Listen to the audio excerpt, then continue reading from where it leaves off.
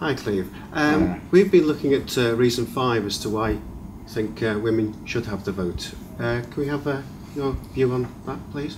Well, reason 5 says all the more important and lucrative positions are barred to women and opportunities of public service denied. And, well, I suppose this was written around about the turn of last century, and that was a position at that time.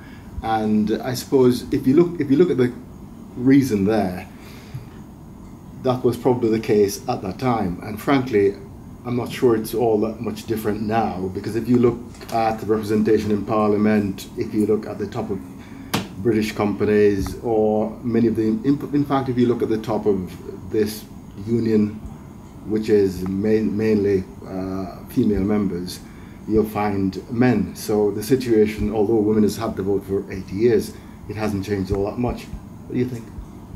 Yeah, I agree with you there. When I first started work, I was told, being a man, I was lucky to work in local authority. Women at a certain age, as soon as they got married, usually expected to resign.